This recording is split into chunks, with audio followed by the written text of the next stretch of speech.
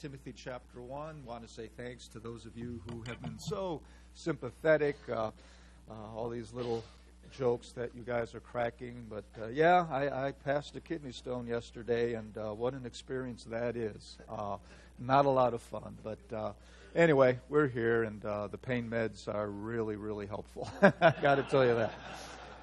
My topic this morning is labor of love, and of course the text passage that has been dealt with for the weekend is here in 2 Timothy. Let's read it very quickly, and then we will go ahead and move on. 2 Timothy chapter 1, verse 7, "For God hath not given us the spirit of fear, but of power and of love and of a sound mind." Now drop down to verse 12.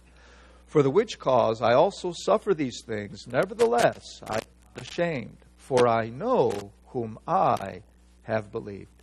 Father, we do thank you for your grace, your goodness, your love. We thank you, Father, for, of course, the life that you give freely because of your kindness, because of your mercy. And Lord, we just pray now that as we continue to examine the Spirit that operates, that ought to operate in each of our lives, may we now concentrate on that issue of love and how it truly is the mark of spiritual maturity. We pray that our time together would be edifying, encouraging, and may all things, as always, redound to the glory of our Lord and Savior Jesus Christ, in whose name we pray.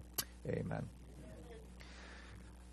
We're going to look this morning at the issue of the labor of love. Now, although the Apostle Paul here isn't using the expression labor of love, obviously there's an issue here regarding love. And as Paul already is exhorting Timothy to press on in the work of the ministry, he, of course, lays out that triad, that abiding trinity, if you will. Now, in verse 7, he talks about power, love, and a sound mind. And what we're going to do for this morning is look at that issue of love. We're especially going to look at the labor of love. But I want you to notice when we go down to verse 12, when Paul here says, "For the which cause I also suffer these things, nevertheless I am not ashamed." Just keep that in mind, because we're going to go in a few minutes to Romans chapter 5. He says, right after he says, "I am not ashamed," he says, "For I know whom I have believed." Interesting.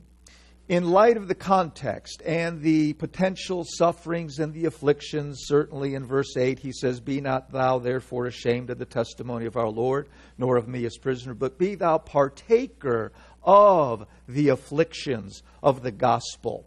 And so as Paul is relating to Timothy that there is a cost to the work of the ministry, there will be afflictions, there will be hardship. What we learn here is that the one thing that sustained the Apostle Paul in light of the afflictions is not so much a thing as it is the person of our Lord Jesus Christ.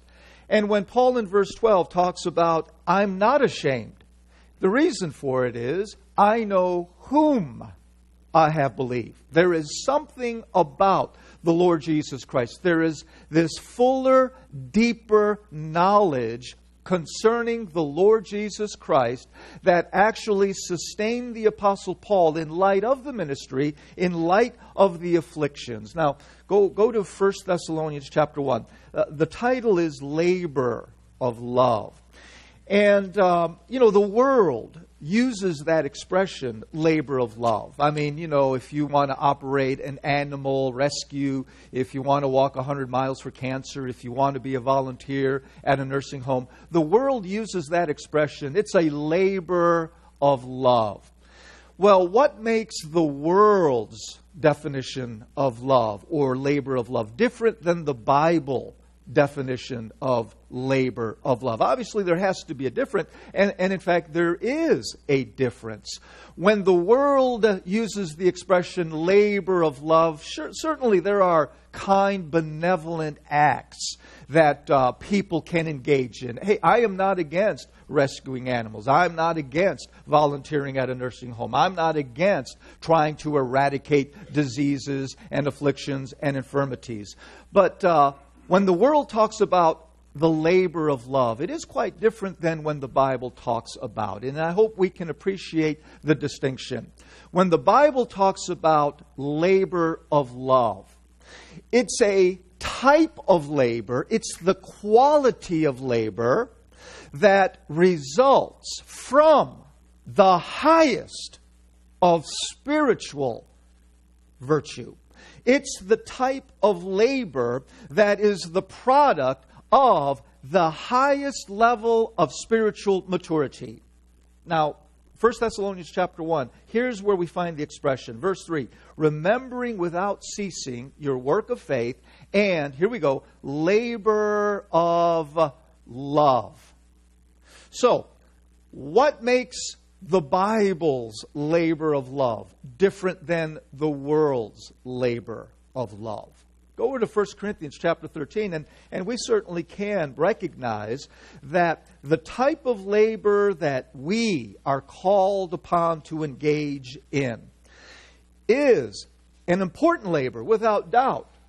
But it's a labor that is actually produced. 1 Corinthians chapter 13, it's a labor that results from a high level of love, a godly level of love, a spirit-led labor of love, which is different. Somebody just mentioned, Prince. Evidently, he would donate hundreds of thousands of dollars for charitable causes. Now, of course, the reason he is donating hundreds of thousands of dollars for charitable causes is because he's trying to buy his ticket before Jehovah's Witness, okay? Well, why is his labor of, quote, love a little different? Here in 1 Corinthians chapter 13, notice there in verse 3, and though I bestow all my goods to feed the poor. Is feeding the poor a good thing? Is it an act of benevolence? Is it a kind act? Yes. But notice what Paul says, and though I bestow all my goods to feed the poor, and though I give my body to be burned, and have not what? Charity, it profiteth me nothing. Wait a minute. If you gave all of your financial resources to feed the poor, isn't that in and of itself an act of charity?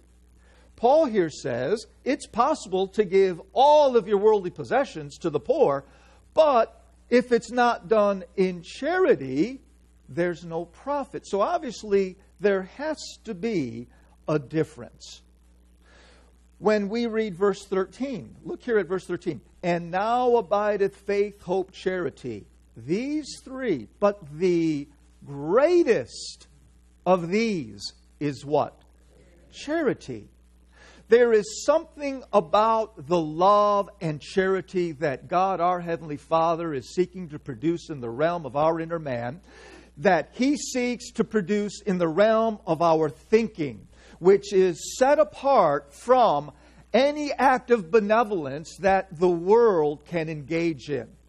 Now, it is important to understand what charity is. When we talk about charity, in the Bible, charity is that spirit-led compulsion to liberally, to graciously, to benevolently do good towards others.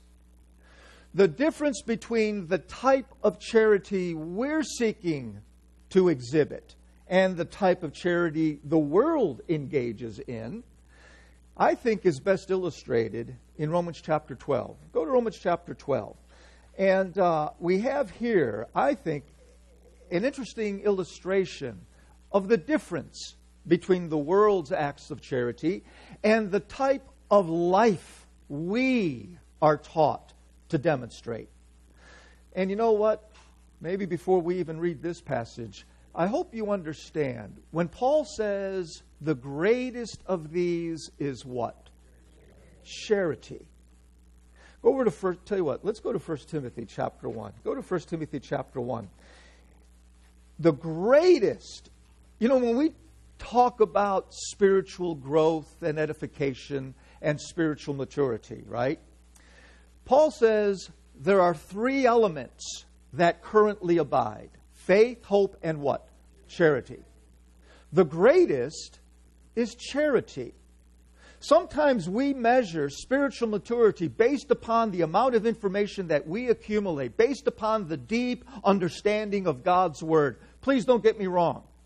We want to study and learn the deep doctrines of Scripture. But that isn't the end all. The study of Scripture, the great revelation that God deposited and entrusted to the Apostle Paul, that entire system of revealed truth that God calls grace, it needs to be studied. We need to value it. But the goal isn't simply to possess all of that scriptural truth, all of the details of that doctrine.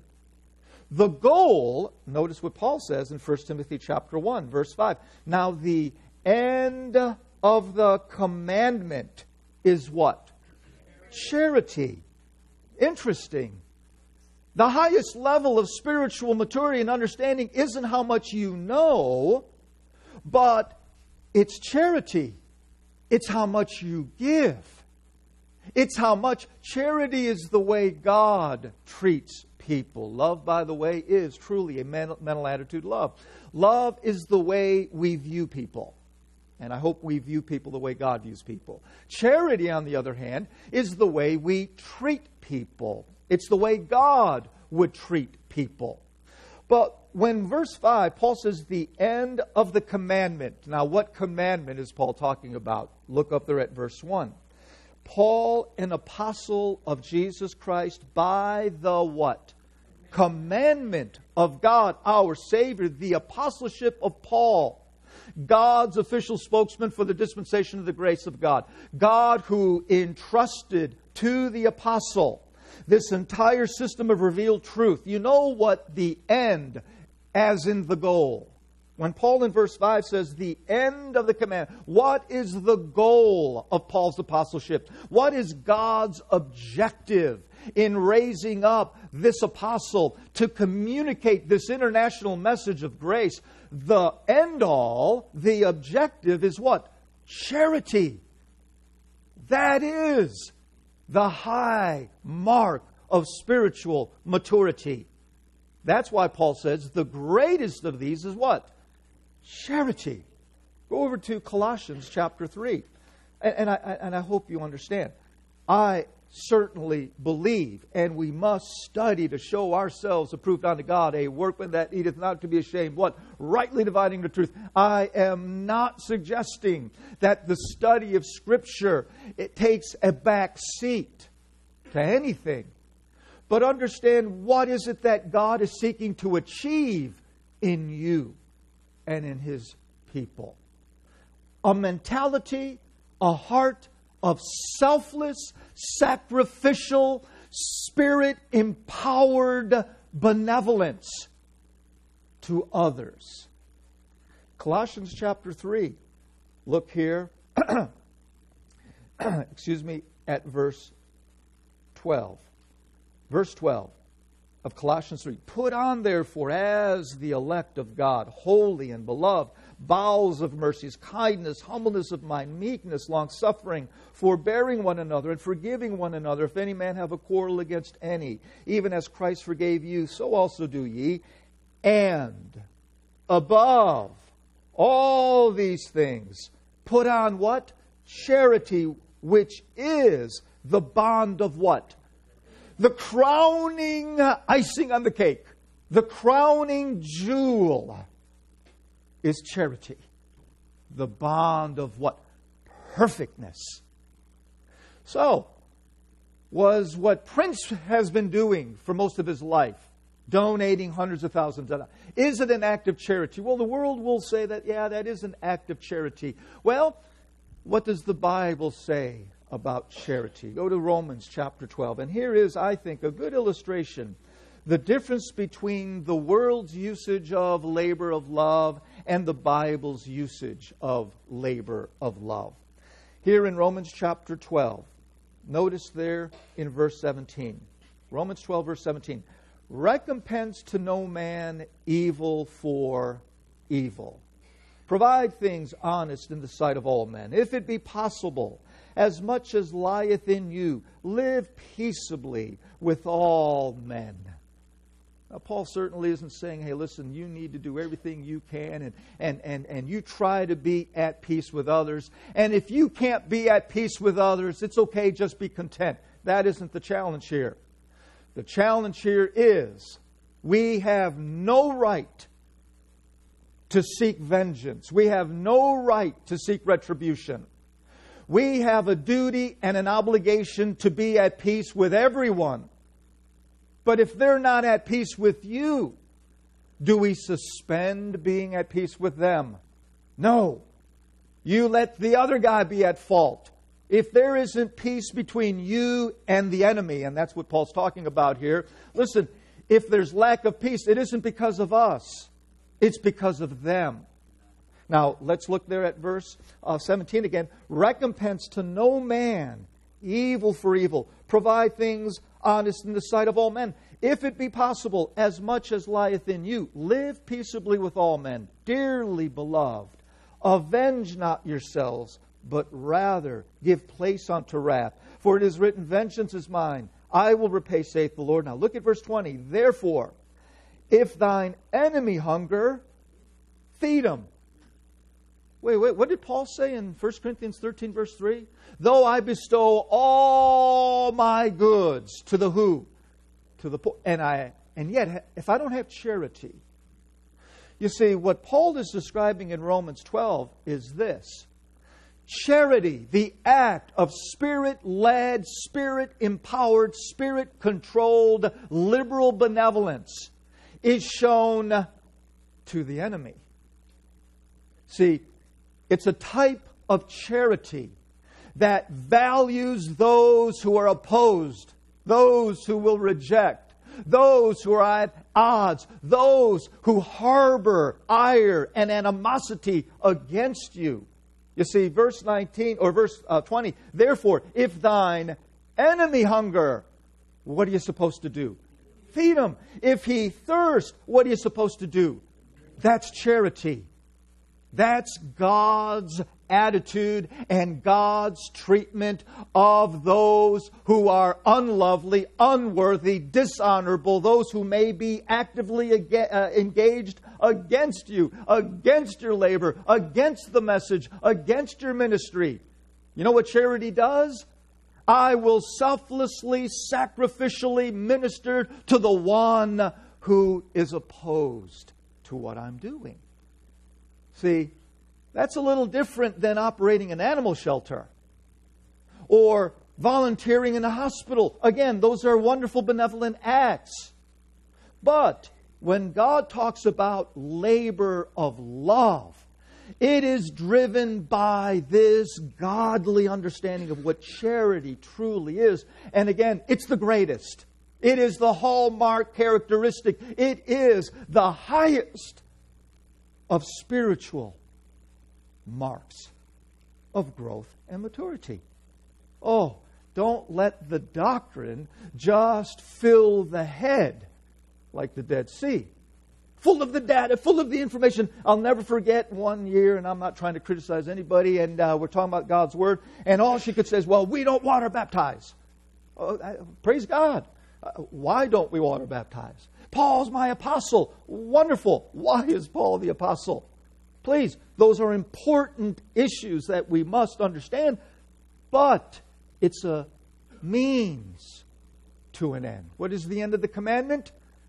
Charity. It's supposed to affect change in the way we think and in turn in the way we relate. Let's talk about, so when we think about charity or love, the Lord here provides illustrations of the manifestation of divine charity. You don't look at that enemy as an enemy. We don't treat the enemy as the enemy. We're supposed to be at peace with them. We're supposed to, look at verse 9 of chapter 12. Let love be without what? Dissimulation. We'll talk about that in just a second. Now notice, abhor that which is what? Now, I know in a general sense, Paul isn't saying abhor that which is evil in the general sense. In the context, what is the evil that Paul is now going to describe? Abhor that which is evil. Again, should we abhor the policy of evil and abhor the acts of darkness and the operation of darkness? Absolutely. I hope you abhor sin. I hope you abhor wickedness. But in the immediate context, when Paul says, hate this kind of evil, well, what evil did we just read about? Verse 17. Recompense to no man, what? Evil for what? Abhor that. If someone perpetuates evil against you, are we supposed to recompense that evil with evil? No. I hope you abhor that thought. The evil that Paul is now going to describe is this desire to recompense evil, to get even, to get back. Look at verse 19 again. Dearly beloved, avenge not yourself. You know, it's evil to retaliate. But of course our flesh seeks to what? Retaliate. You do me wrong, I'll do you wrong. That's not charity. Paul says that's evil. For anyone to seek to avenge, for anyone, a believer, to seek to retaliate, for anyone, verse 19, dearly beloved, avenge not yourselves, but rather give place unto what? Wrath. That's evil. You see, if somebody strikes out, somebody seeks to harm, we're not to be driven by that selfish desire of self-preservation. Protect my feelings, protect my identity, protect my reputation. Abhor that kind of stuff. But rather, verse 9 says, abhor that which is evil and cleave to that which is what? Look at verse 21 again. Well, by the way, what is the good in the context? Verse 20, therefore, if thine enemy hunger, feed him. If he thirst, give him drink. For in so doing thou shalt heap coals of fire on his head. Be not overcome of evil, but overcome evil with what? The response to evil is what? If evil is the propensity to retaliate, you know what the goodness is? The goodness is, listen, I will aid and help and assist and feed and provide. Because true charity seeks to do good for the benefit and for the health of the other person, even if they're your enemy. Critically important, I think, to understand what the Bible has to say about charity. Our labor, now going back to 1 Thessalonians chapter 1. So, of course, the Apostle Paul here, he commends the Thessalonians for their labor of love.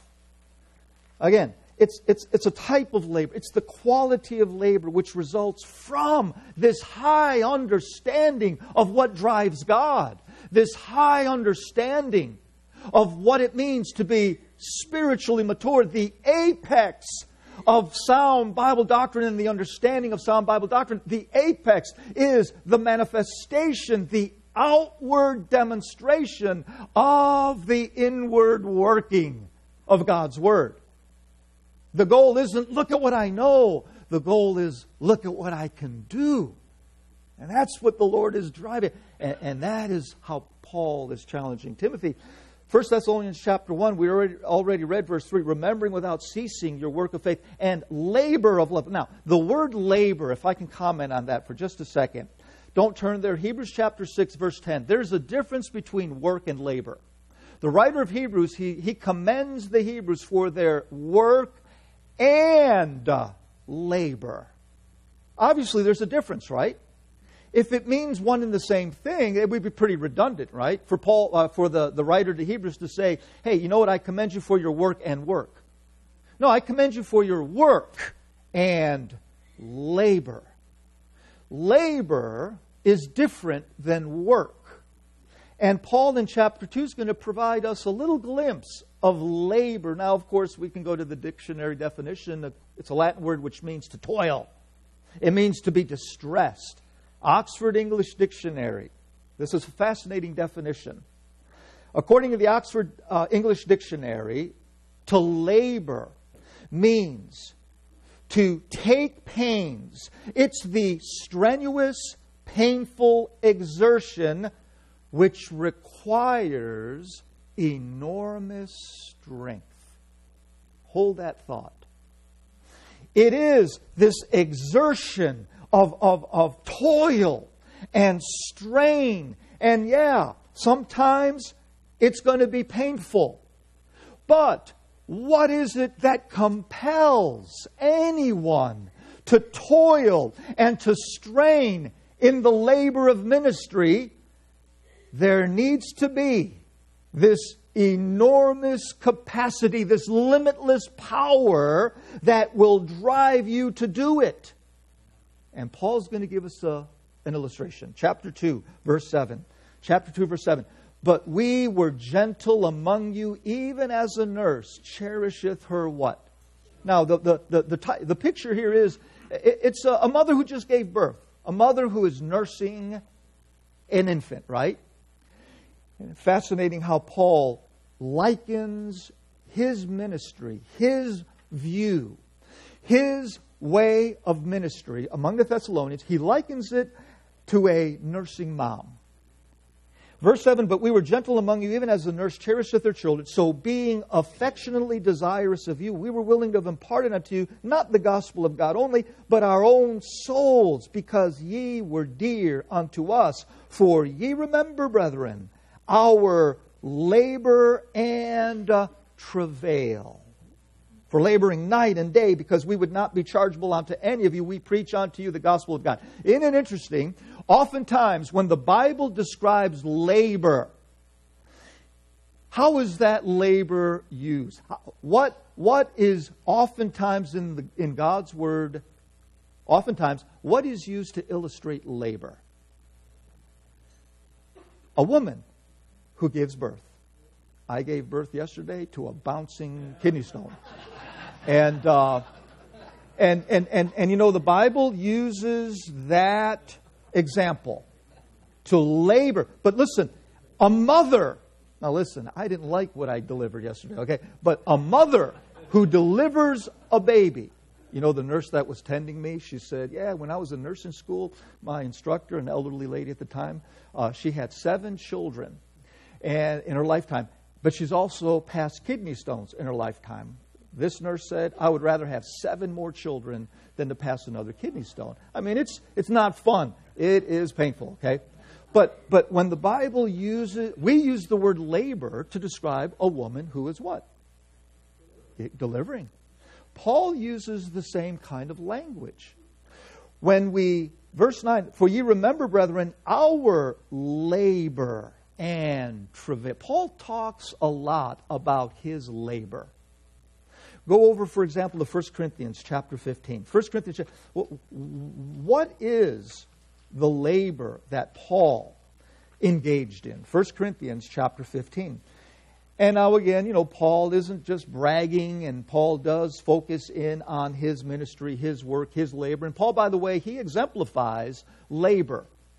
He exemplifies what ministry is. He exemplifies to what degree, at what measure are we to engage in the labor of ministry. And yet Paul, whenever he talks about his labor, he does refer to a spiritual capacity that enabled him to do it. Remember, it's called the labor of what? Love. You see, the enormous strength that God provides, it has something to do with love. 1 Corinthians chapter 15, verse 10, but by the grace of God I am what I am. And His grace which was bestowed upon me was not in vain. This is the grace of God that called Paul to be apostle. Look at the end of verse 10. But I labored more abundantly than they all. Think about that for a second. Now, Paul is not demeaning. He's not, he's not attacking the apostles. In the context, he's talking about these other apostles, right? when Paul says, listen, I labor more abundantly than Peter and all these other apostles, you know, he is not dissing Peter. He's not suggesting that, you know, all of those other apostles, look there at verse 9, for I am the least of the apostles, and am not worthy, am not meet to be called an apostle, right? So he lists, there are all of these other apostles. We know who these other apostles are, right? Paul, in no way is he saying, you know, those guys were so lazy, they were so derelict, and that's why he says in verse 10, but I labored more abundantly than they all. You see, don't read it as though, oh, Paul is criticizing those other apostles, that they didn't have the mustard to do the job. Listen, you know why Paul labored more than all those other apostles? Because God gave to Paul a global outreach ministry. So you think about that for a second. Those other apostles, their ministry was confined to who? The circumcision.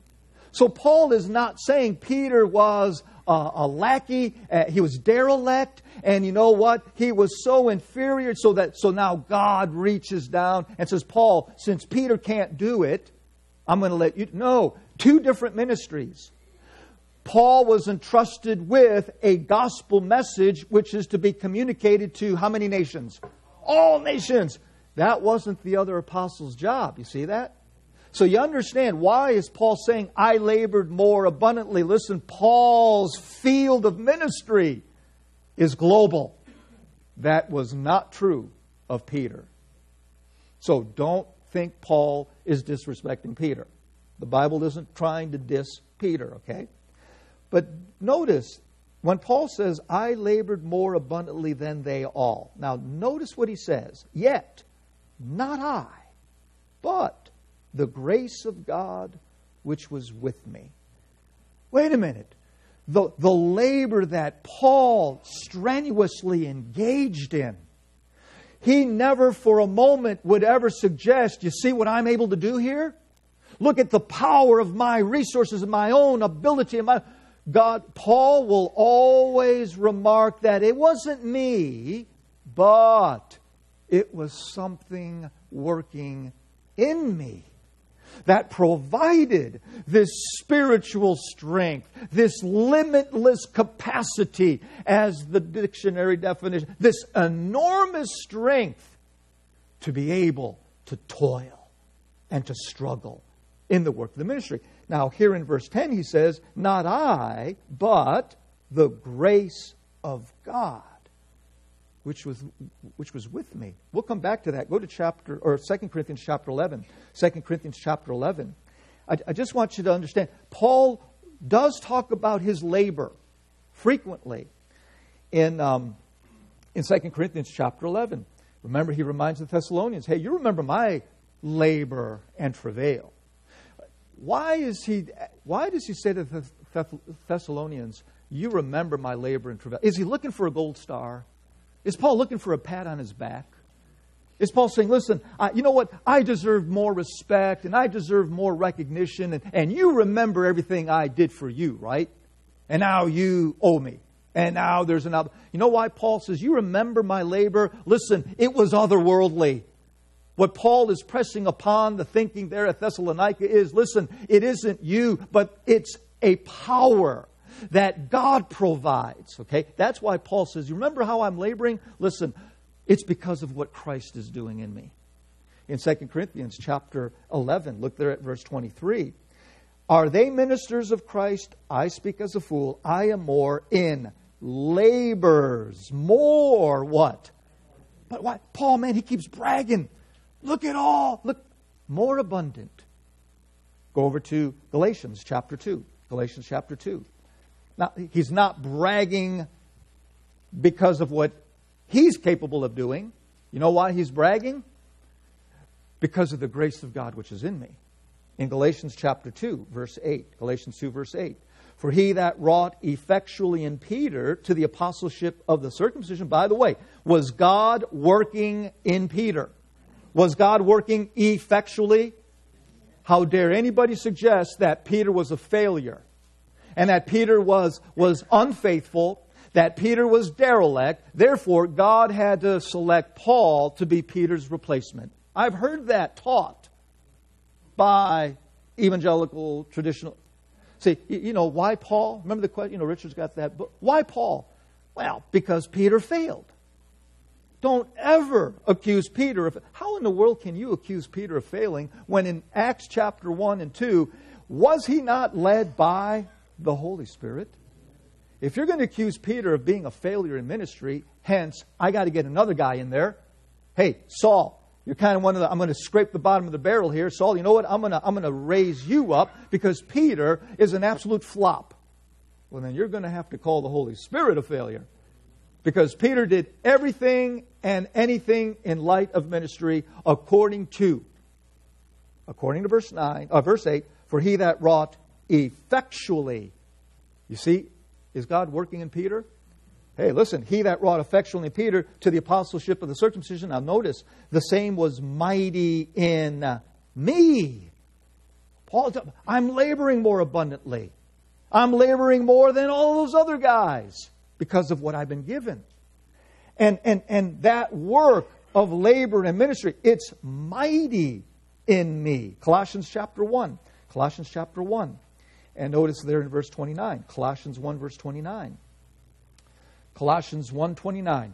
Whereunto I also labor, striving. You see how he uses that word strive. Now, he already used the word travail. It's not just a lackadaisical, I'm going to punch the clock at 8 o'clock and punch out at 5 o'clock. It's not just I'm working. It's this strenuous toil. He's saying there in verse 29, I labor striving.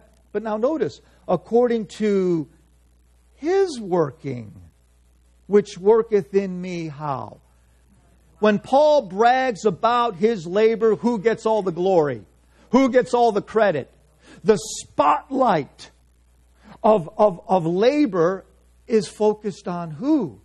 The one working in him. That's why Paul keeps talking about, look at what I'm capable of doing. Pastor Stam, he wrote an article, The Amazing Energy of Paul. The amazing energy. What drove Paul? What compelled the Apostle Paul? What gave to the Apostle Paul this divine, limitless capacity? And you just, why don't we real quickly appreciate Paul's labor here. Go to 2 Corinthians chapter 11. I know I always have to go to this passage to remind myself. Listen, when Paul talks about labor and the extent of ministry, it puts me to shame. 2 Corinthians chapter 11, verse 23. Are they ministers of Christ? 2 Corinthians 11:23. I speak as a fool. I am what? More. Paul's bragging, not about himself, but the one who's working in him. I am more, in labors more abundant, in stripes above measure, in prisons more frequent, in deaths often. Of the Jews 5 times received I 40 stripes. Thrice was I beaten with rod. Once was I stoned. Thrice I suffered shipwreck. A night and a day I have been in the deep. In journeyings often, in perils of waters, in perils of robbers, in perils of mine own countrymen, in perils by the heathen, in perils in the city, in perils in the wilderness, in perils in the sea, in perils among the false brethren. Hey, is he trying to win sympathy here? Is he trying to say, hey, you correct? He's not trying to win sympathy here. What he's going to demonstrate is, do you understand not only the level of ministry that Paul was engaged in, but the spiritual capacity that drove him to such lengths, to such dire cost? Who in the world would be ever willing to endure this type of rejection and suffering and affliction? What is the element that drove Paul? It's love. Keep reading. Verse 27. In weariness and painfulness and watchings often, in hunger and thirst and fasting often, in cold and nakedness, besides those things that are without, that which cometh upon me, the care of all the churches. Who is weak, and I am not weak? Who is offended, and I burn not? If I must needs glory, I will glory of the things which concern my infirmities. What is it that drove Paul? Go back to 1 Corinthians 15, go to Galatians chapter 2. 1 Corinthians chapter 15, Galatians chapter 2. When Paul talks about labor of love, it's the quality of labor. And we just read a list. Did you catch the quality of labor? The abuse Paul took. Remember what charity is, right? Charity is the greatest. And charity is exemplified when, listen, it's an attitude and it's the good and it's the treatment, not of those that love you, not towards those that appreciate you, not towards those that pat you on the head. Charity has the same level of love and desire to treat the enemy, those that are antagonistic. It's the desire to do good to them. And this is an otherworldly, I don't want to sound spooky, but it is of divine origin. And it is of divine origin. 1 Corinthians chapter 15, verse 10 again, at the end of the verse, the second half of the verse, but I labor more abundantly than they all. Now notice, yet not I, but the grace of God, which was with me. Notice how he says it in Galatians chapter 2. Turn to Galatians chapter 2. And notice how he says it here in Galatians chapter 2, verse 20. Galatians 2, verse 20. I am crucified with Christ. Nevertheless, I live. Now, yet not I. Isn't that what we just read in 1 Corinthians 15, verse 10? Yet not I. I am laboring, toiling strenuously. But the capacity to perform, it's not me doing it. It's not I doing it. Now, to the Corinthians, he says, but it's the grace of God in me. Look how he says it here. I am, verse 20, crucified with Christ. Nevertheless, I live, yet not I, but Christ liveth in me. And the life which I now live in the flesh, I live by the faith of the Son of God, who what loved me and gave himself for me. I do not frustrate the grace of what? You know, Paul defines the grace of God that is operating and indwelling and possessing and captivating and compelling Paul. The grace of God that Paul's referring to is the one, the person in whom, to whom he loved me and gave himself for me. The labor of love, what sets it apart from the world? The highest level of spiritual maturity is when love drives the believer to strenuously labor. Go back to Romans chapter 12. Romans chapter 12. Paul says, I know whom I believed. Paul knew something. He had this deeper, fuller understanding of what the Lord Jesus Christ did for him in love. It was love that captured Paul's heart. It was love that sustained Paul. It was love that fueled his labor of love. Not to a world that embraced him, but to a world that spitefully hated him. But yet Paul kept doing it, didn't he? Romans chapter 12, verse 9, let love be without dissimulation. That's an important word, dissimulation.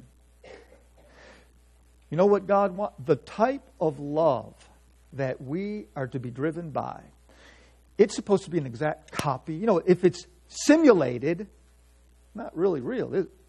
Without dissimulation. The Lord desires each of us to exemplify a love which is a replica, a match, a counterbalance. The type of love that we are exhorted to possess is the type of love that genuinely and accurately reflects resembling the love that God possesses. So when Paul says, let it be without dissimulation, go to Ephesians chapter 5. Ephesians chapter 5. We have a glimpse here of this type of love. Ephesians chapter 5, verse 1. Ephesians 5 verse 1, be ye therefore followers of God as dear children, and, now notice this, walk in love. You know what? The verse doesn't say love. It doesn't. Verse 2 doesn't say go and love. What does verse 2 say? Walk where? In love. That's the sphere in which we live.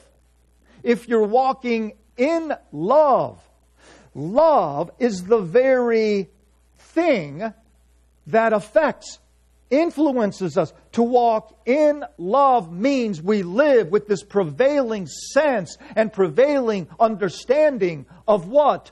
His love. That's who we are. Walking in love is a way of life. It's a lifestyle. Paul is not saying, I want you to go out there and start loving people. Although, if you're walking in love, and if we're going to resemble, if it's without dissimulation, will we not reflect the same full measure of God's love for everybody else? That's what Paul's getting at. Verse 2, walk in love. Again, that's where we dwell. As Christ also loved us. You see how we're supposed to think? My love for you, my love for the enemy, is to be an exact, genuine replica of the type of love that God has for that enemy. Did God die for my enemy?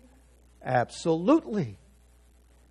As Christ also loved us, and hath given Himself for us an offering. And, you know, it's easy to read the verse and think, oh, I see, I'm supposed to love the world just like Christ loves it. Wait a minute, I walk in love as Christ loved me.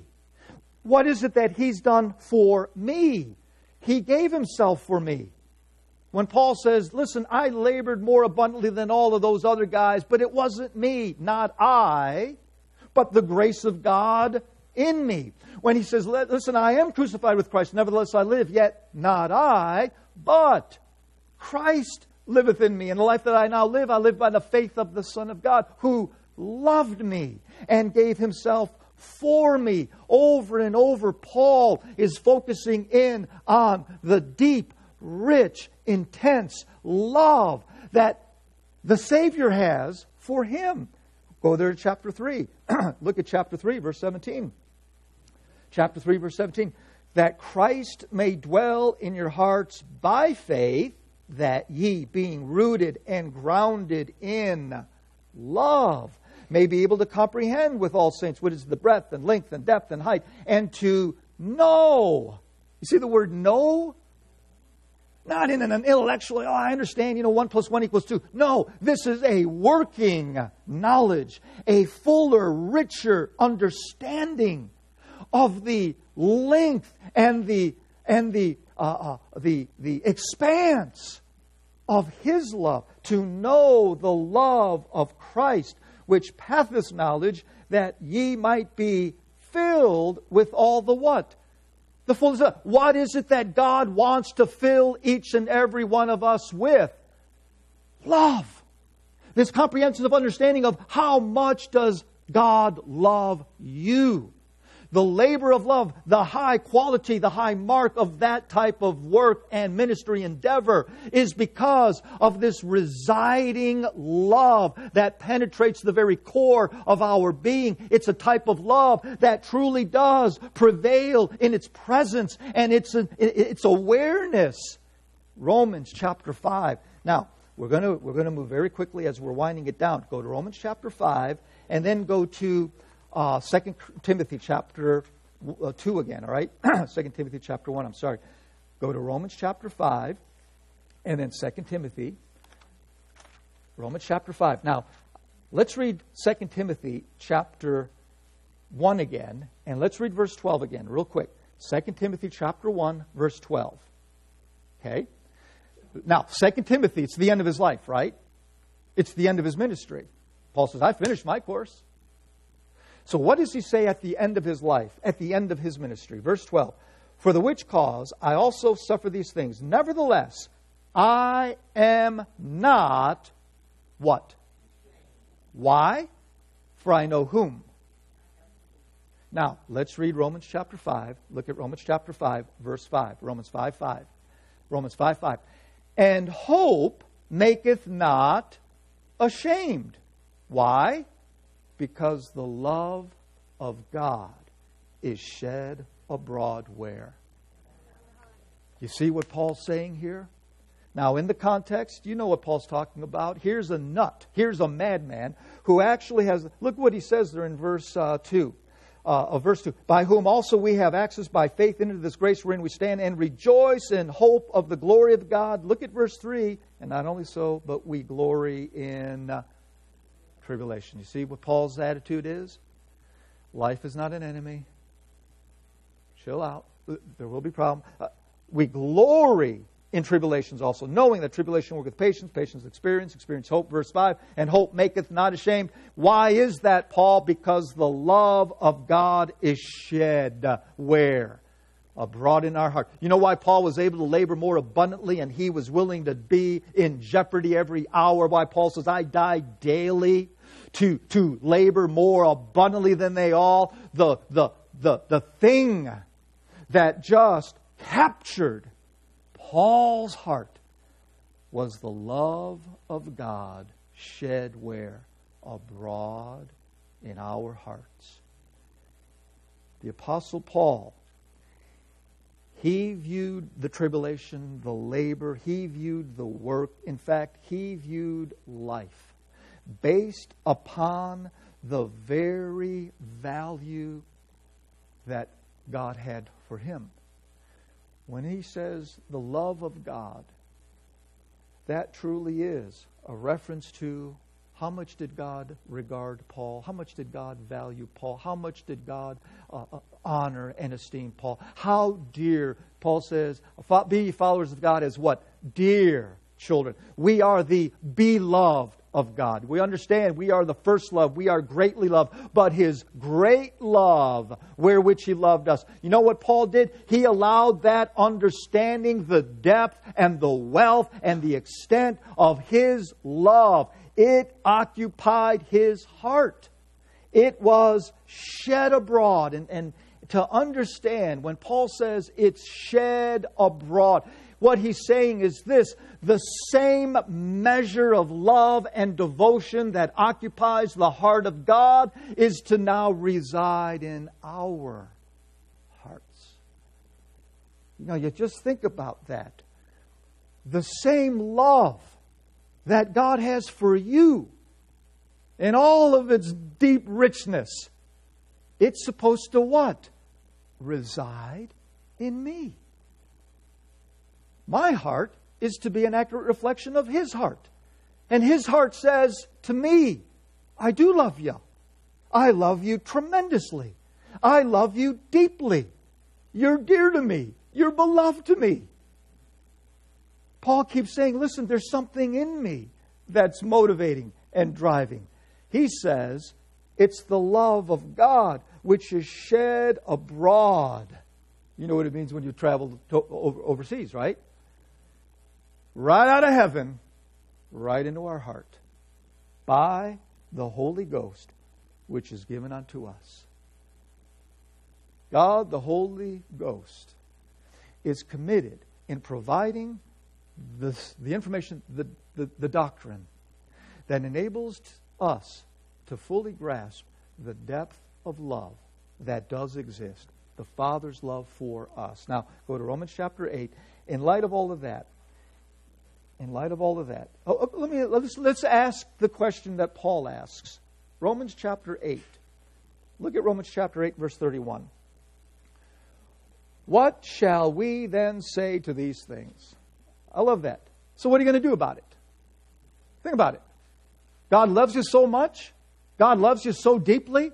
God loves you with such tremendous affection and devotion and adoration. He loves you with such intensity. What are you going to do about it?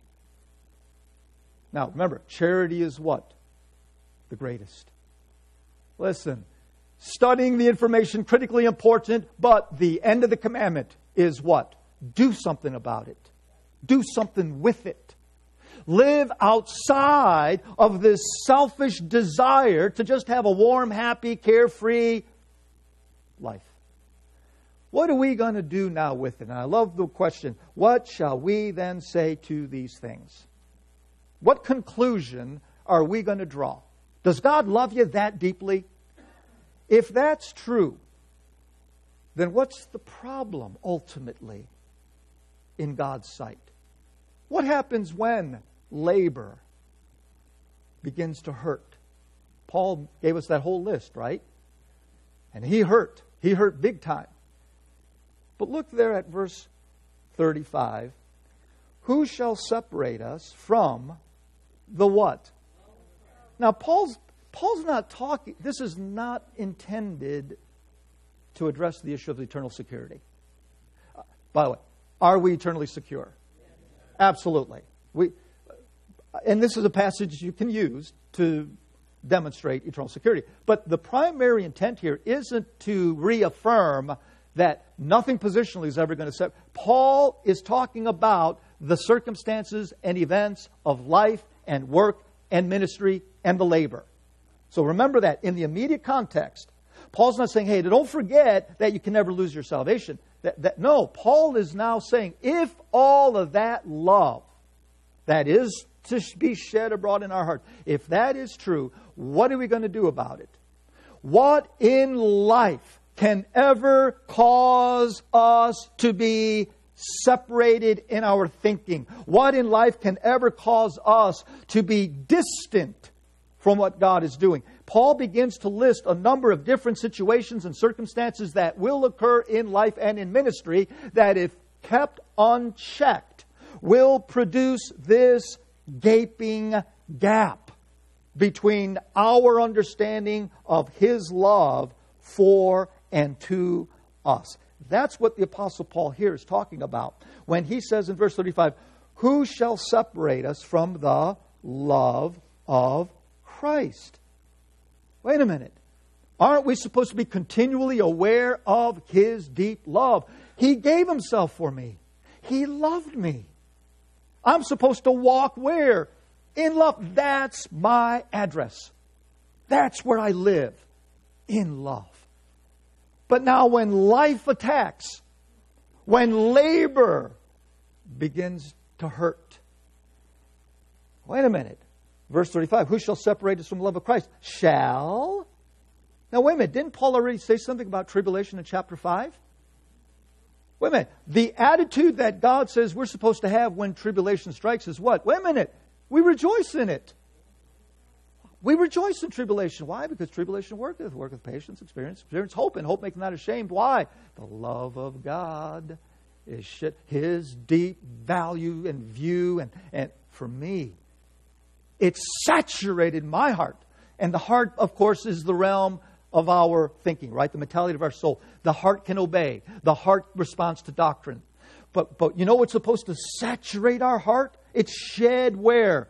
Abroad. Every nook and cranny of our mental understanding. Love. So, okay, verse 35. Shall tribulation or distress or persecution or famine or nakedness or peril or sword? Listen, I don't want these things to happen.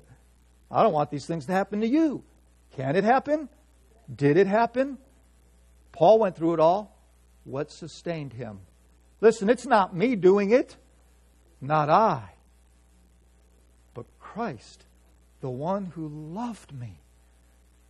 So he keeps going. Verse 36, as is written, for thy sake we are killed all day long. We are counted as sheep for the slaughter. Look at verse 37. Nay, in all these things we are more than conquerors through Him that what? Loved us. We're conquerors. Conquerors in what sense? Listen, we can continue in the work of the labor regardless of the adversity, regardless of the opposition, regardless of what might be happening, because we're kept by this intense understanding of how much He loves and values us. We're more than conquerors through Him that loved us. Look at verse 38. For I am what? I'm persuaded. Now, remember he asked the question in verse 31, what are we going to say about these things? What conclusion are we going to draw? You know what Paul says? I'm persuaded. Paul, his thinking, it's set like concrete. It's settled. Well, you know what my persuasion is? I'm a victor. I'm a conqueror. And yes, all of those circumstances, it was true in Paul's life. But he kept doing it, right? Verse 38, for I am persuaded that neither death, nor life, nor angels, nor principalities, nor powers, nor things present, nor things to come, nor height, nor depth, nor any other creature shall be able to separate us from the love of God. Don't think positionally, think practically. Don't think eternally. Think here and now and the commitment that Paul made to toil strenuously in the labor of ministry. What drove him? The love of God. Nothing's going to separate him from that.